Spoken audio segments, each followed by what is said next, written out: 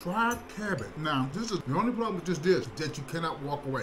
It's not like when you cook cabbage in the Instant Pot and you just leave it and you walk away and go come back and look at it. You have to constantly be stirring it so it doesn't stick. Make sure you have enough oil in it, be it olive oil or vegetable oil or whatever oil that you're using to cook it. And you cook it until it's tender, almost as if you were cooking sauteing fries. But this is, that's actually not bad at all. And I put a little olive oil on here. Not bad at all. Not at all. You see I'm digging in to get a little bit more.